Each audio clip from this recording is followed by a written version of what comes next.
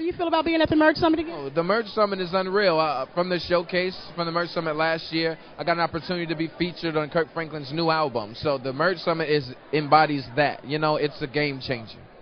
I'm going to ask you the same question that I asked, I think, your mom. How important is it for the young people or anybody coming up in ministry to educate themselves before they go into the industry world?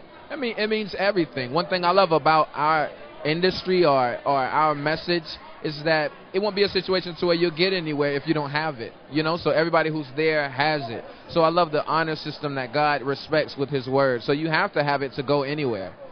And what do you have to share with our young people who are maybe going through something and maybe they say, I have a dream, but my mom doesn't believe in it or my friends don't believe in it? How important is it to believe in your dream? You have to continue to. When it gets to a point to where you're looking to make it, that means that you're waiting for validation from someone else to tell you that you are who you already know you are. So you not only know it, but go and walk it out and operate in it, and everything will happen. All right, well, you heard it first. And remember, talent without the anointing is just an exercise. God bless you.